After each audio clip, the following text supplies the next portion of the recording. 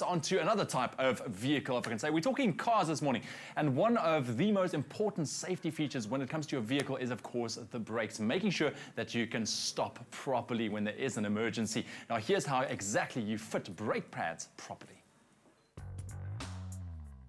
Welcome back to the workshop, where Albertus and I have been getting our hands dirty, demystifying the braking system and just how important it is for all of us road users to be doing preventative maintenance before something goes wrong. Albertus, welcome back, my friend. Hi, Graham. We know the components involved now that make up this braking system. Today we're going to break it down even further and replace our brake pads. Where do we start? Today is going to be very interesting, especially for the guy liking to work on his vehicle himself. The guy doing his brakes Saturday morning DIY style. I'm going to show the people how to strip the system or the calipers and fit the brake pads the correct way and the safe way, ensuring that you always stay in control with even the work that you do yourself. The first part is removing the caliper itself.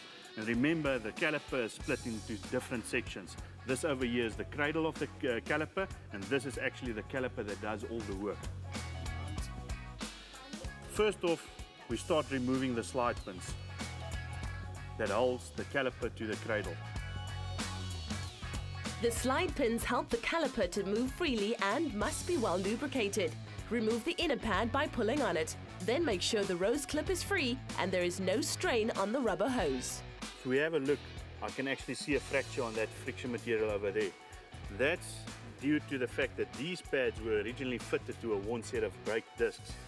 What happens is the backing plate actually flexes and the friction material is rugged, it can't move.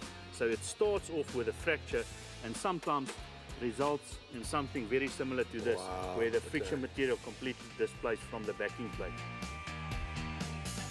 You have to remove the cradle to get the disc off, so remove the two bolts. A lot of debris builds up on the cradle and needs to be cleaned. So now we're removing the disc, but we must make sure that we remove the retaining bolt first. That actually keeps the disc on its place. There we go. There we have it. And there we go. As easy as that. And just by quick inspection, we can actually see that the disc is worn. And we'll have to measure to make sure whether it's in specification to be able to be skimmed. Otherwise, I think today we're going to fit a new set of discs on here. After a quick safety inspection, the cleaning process begins. It's important to have a clean face for the disc, so use a normal steel brush and run it in a straight line. That's it, Graham. It looks good now. Yeah, now it's time to have a look at the new discs that we've ordered. All right. Remove the new disc from the packaging. A tip is to always compare your old disc with the new disc you've ordered to make sure that it has the same specifications. You can do this by checking the diameter of the two discs, as well as the offset and the bolt pattern.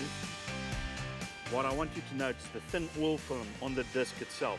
It's there for protection to prevent it from rusting when it's shelved in a spare shop waiting for the consumer to buy it. And we have to clean that off because you must remember any contaminant on the friction material might cause a failure in due time.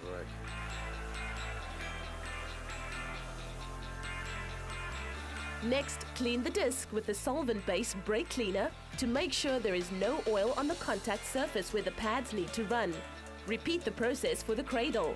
You can then start reassembling it by fitting the disc on the hub.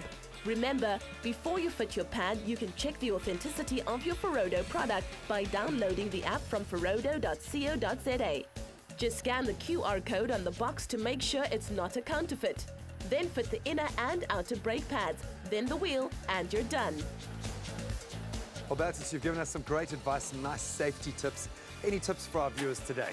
If you're not comfortable fitting a set of brake pads the correct way, rather take it to an expert that does it day in and day out. It's got the right equipment to work on your vehicle, and it's got the ability to keep you and your family safe with their knowledge.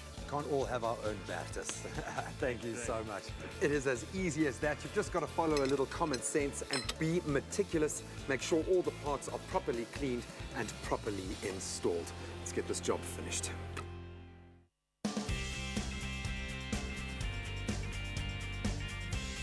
You're in control with Ferodo.